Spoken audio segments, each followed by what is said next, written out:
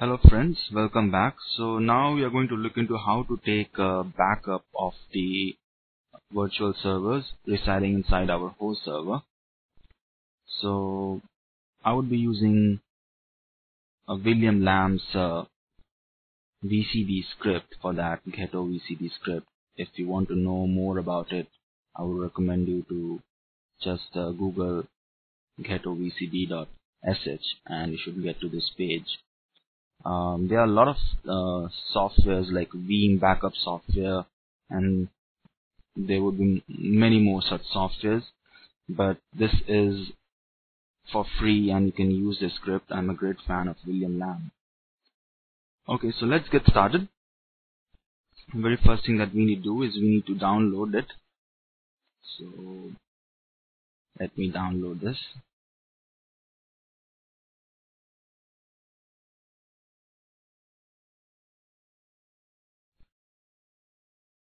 So you can download as tar,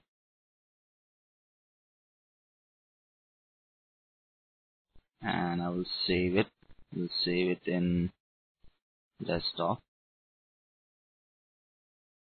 We can extract that.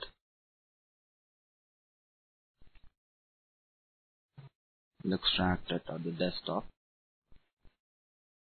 So here it is. So the next thing that we're going to do is we are going to transfer this file into our data store. For that I can use either WinSCP or FastSCP, whatever you like.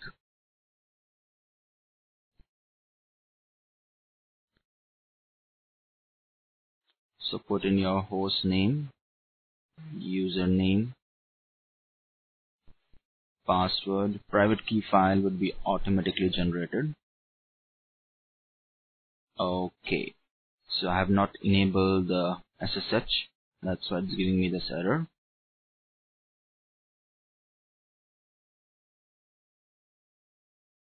It's in stop state, so I will start it. Okay, and now I'll do the same thing again.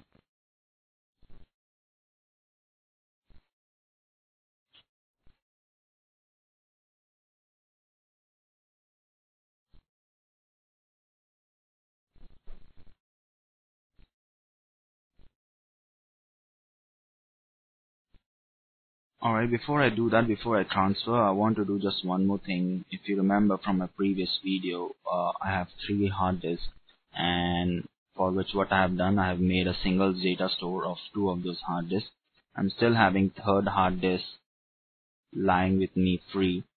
So why you will be using backup is like, what if your hard disk goes bad or something like that. So what I will do, I will just add another storage, another disk, and we'll make that as a backup data store.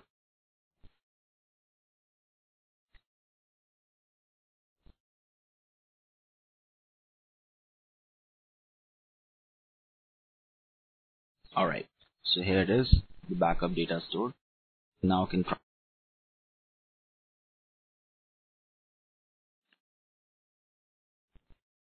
VMFS volume DS1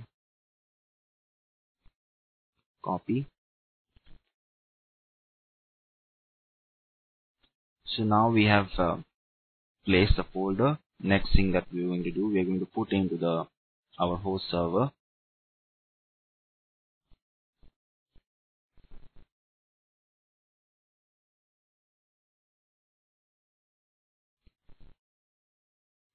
Say open.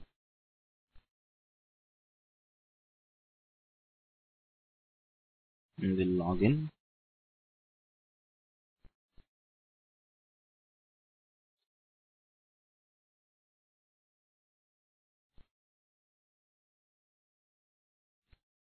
So we can see the folder over there, ghettoVCB master. So now we can go over there, and if we do ls, we see the master folder over there, and if we do ls over there, then we can see there is a file ghettoVCB.sh. That is what we are interested in. So we will change the permission for that file,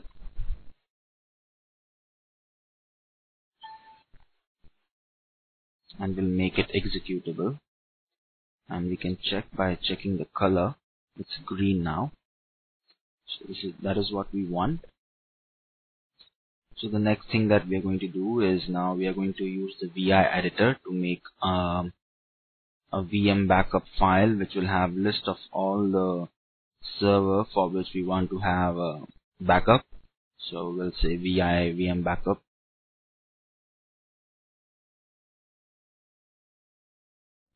So now we have to put exactly the same, the name should be exactly the way we have written the name over here. It should be exactly the same.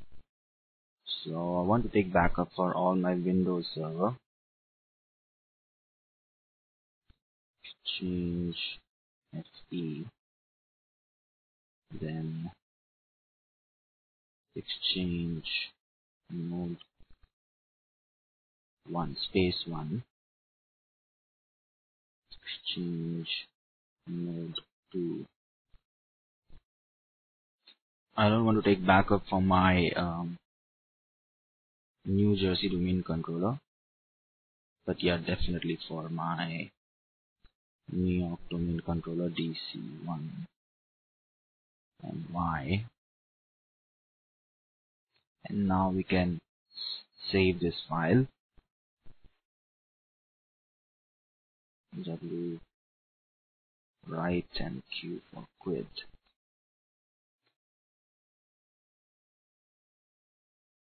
Alright, so the next thing that we do is now we edit our script itself. Why we want to edit? Because we want to change the path.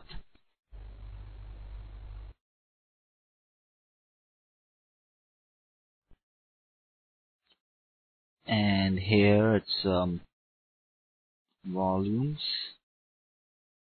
and then backup.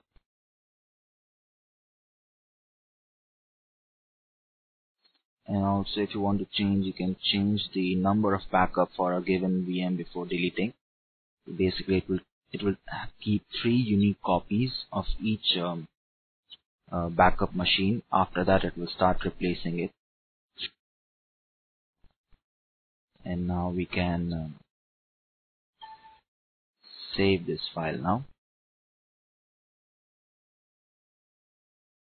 So what I will do, let me take you back to the William Lamb script. So here are a bunch of options that you can do. If you want to take backup of all the VMs, then you can just run -A and it will take backup of all the servers over here. But we have created a list, and if you want to take a backup of only all those virtual servers that are in the list, then you have to use a -F.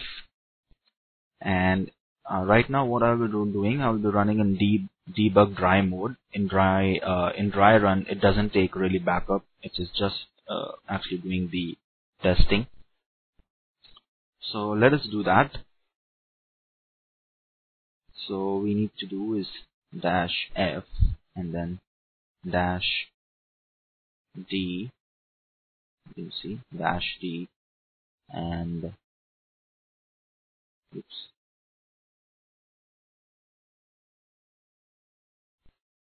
And then dry run.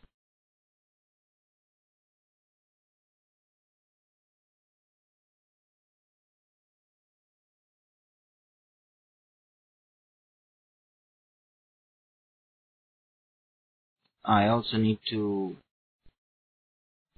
mention the file, which is and backup the file that we created with the list. So here we go. So it has done final status okay, only a dry run. So it was successful. Now the next thing that we can do is now we can run a proper full run.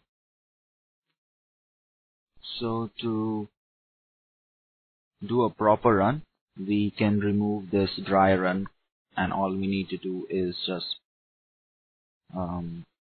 do -F and specify the name of the file with the list of all the virtual servers. And now it will start taking the backup. So it's going to take a little bit of time depending on the VMDK file.